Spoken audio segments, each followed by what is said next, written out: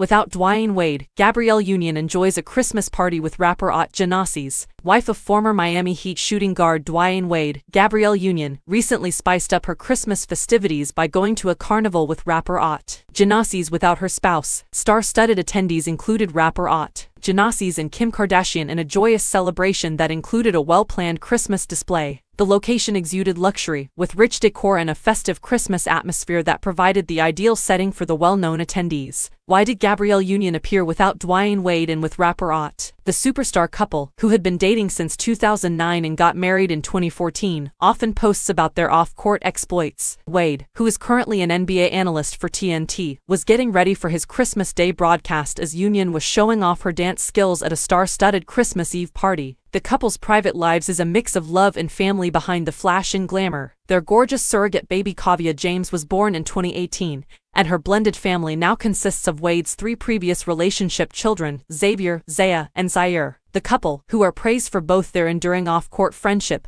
and their on-court accomplishments, credits their relationship's strength to being based on open communication and honesty.